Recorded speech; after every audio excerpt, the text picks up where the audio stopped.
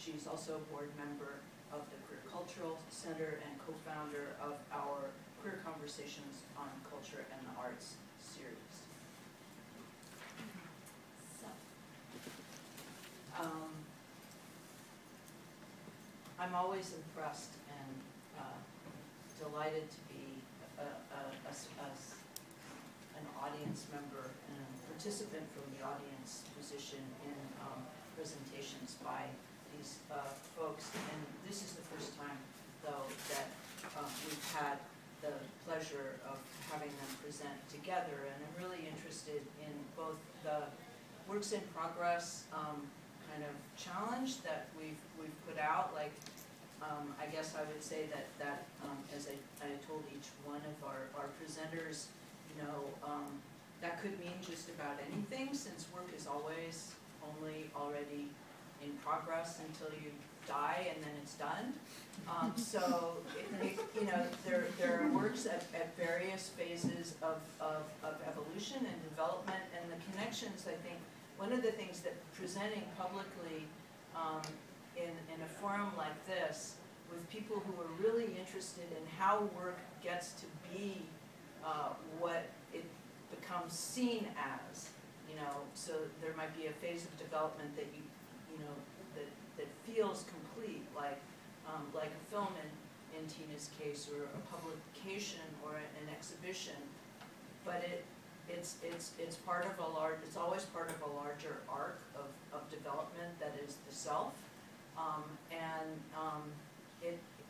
its meaning also changes in relation to the things that come next, as well as the things that came before. So different people are in different places with what their current projects are. Some here are really just at the beginning of something that looks new, even though, speaking strictly for me, it's always the same old thing, just, you know, expressed in new ways and framed in new constellations of ideas and references.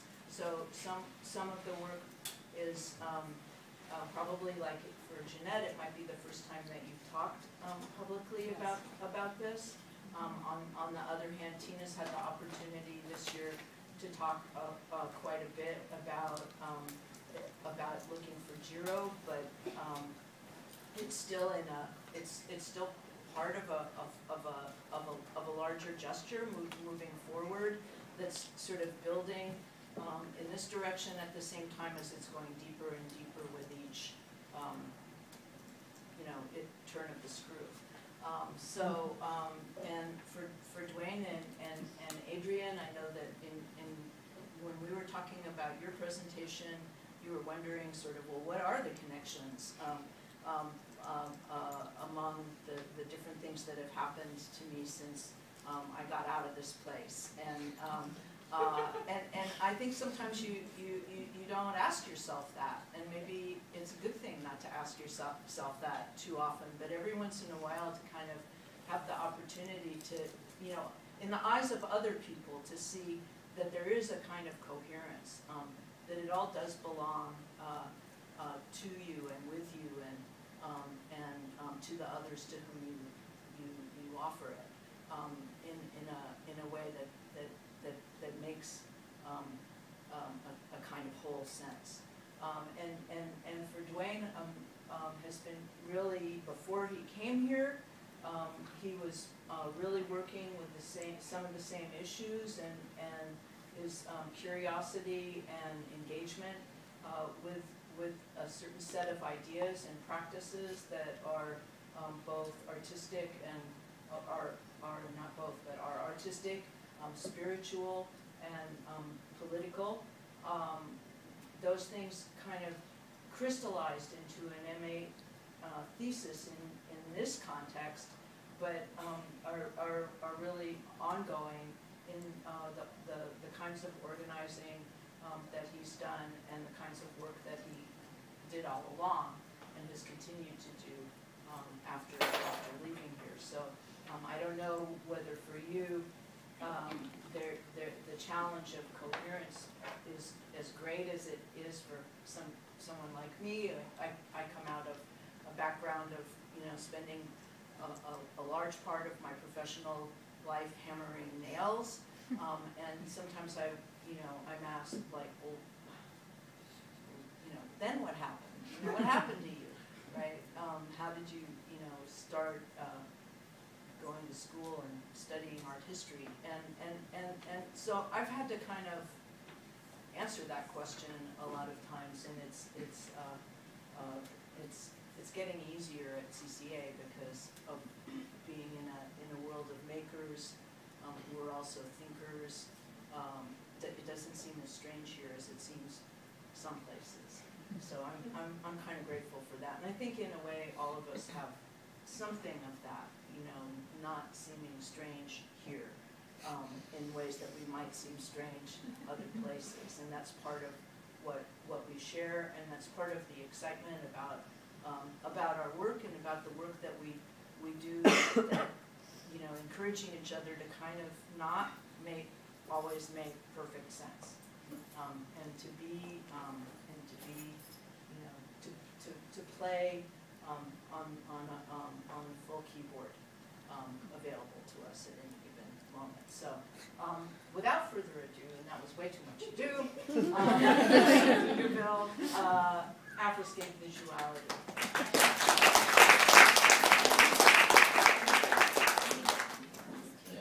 Make sure I'm not sitting in front of the screen for folks, right? Is it okay if I move this over like this?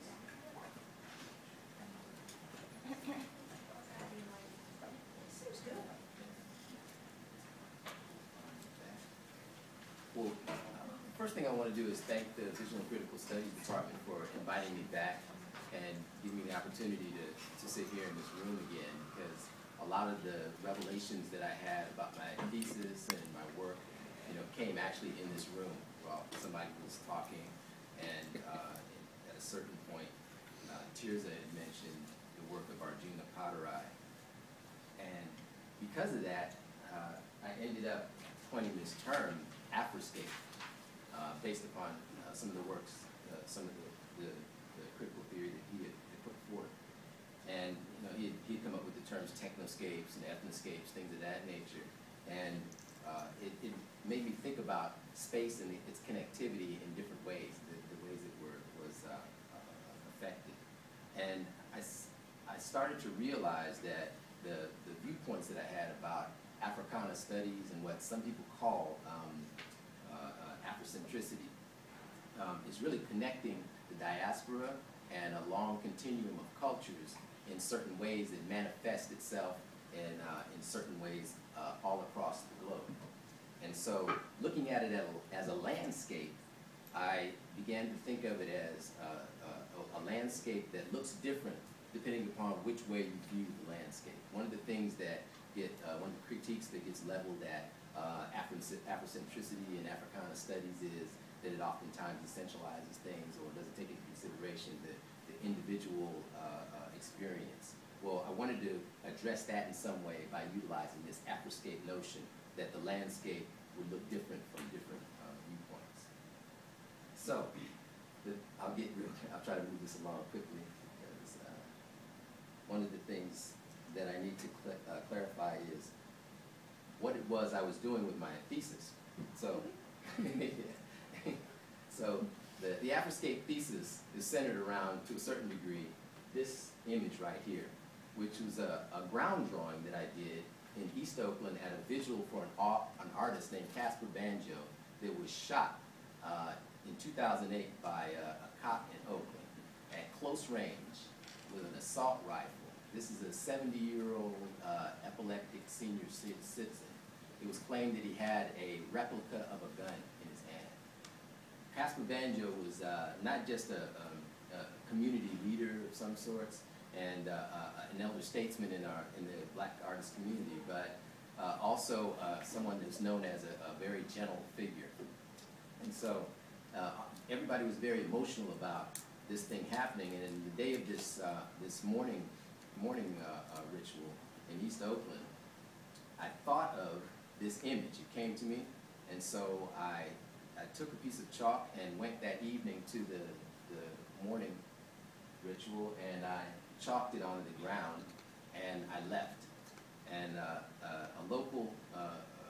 journalist named Wanda Sabir took a photo of it, and I saw that about 24, 48 hours later. And it seems that all the artists and people that had gathered around it had put these candles and things of that nature around this ground drawing that I did. Now, the ground drawing itself is done in the form of what is called a ponto riscado, or a drawn point.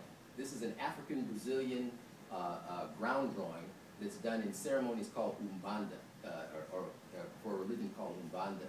And when these ground drawings are made, they designate the presence of an entity, usually an ancestral entity, and there are thousands of these drawings that are done, and they keep growing year by year. There's so many of them now that they're pretty much, uncountable.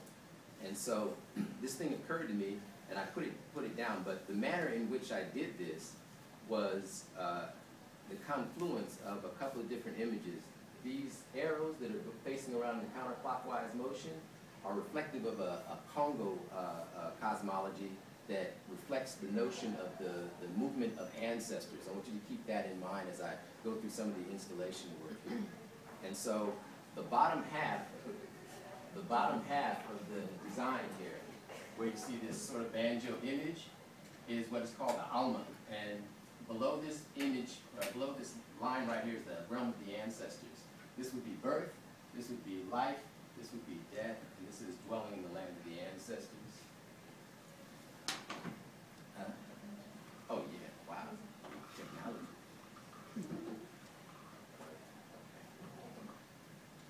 So, I'm backtracking just slightly. These images overlap because this is a drawing that I began actually before I came to CCA to study and was investigating some of the ponto riscado ground drawings. This image right here, this area right here, is a ponto riscado. This ponto riscado is for an entity called Eshu Setitumbas, or Eshu of the Seven Tombs. Eshu is a Yoruba figure from out of West Africa that is a gate opener and someone that transitions spirits in and out of various states. The drawing was done beforehand, but these parts right here were done for a show called Pass Forward, African Spirituality in Contemporary Black Art, and that was just about a year or so ago. I wrote a catalog essay for this exhibit. It was done at the African American Culture Complex here, right here in San Francisco. And inside that essay too was one of my thesis advisors, Jackie Francis, who was also very influential in helping the curator Dimitri Broxton bring this thing to realization with a number of other artists in the area. And so I just wanted to show you again up close this image right in here.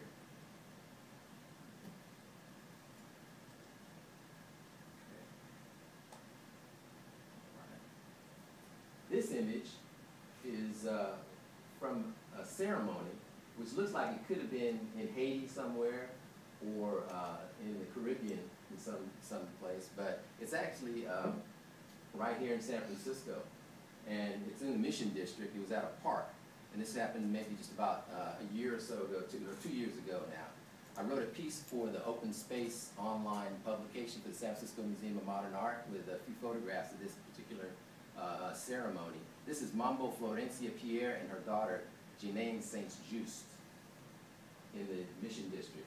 And I'm basically just going over how the notion of the ground drawing, the African diasporic ground drawing, which in Haiti is called a bébé, which is what she's making here with this cornmeal. It's sometimes made with cornmeal, with powder, or rather with flour, or sometimes with gunpowder. These things are all coming together in different ways in the installation pieces that I've done in collaboration with other artists, alone and in collaboration with other artists. And so I got a chance to talk to her and to her daughter as well about some of the bébés and the process, and spent the entire day there in this ceremony. Now, how many people have heard of the musician Fela Ransom Kuti from Nigeria? Okay, great. So, also at the African American Art and Culture Complex, there was a show curated by an artist named Malik Senefru, based upon the music and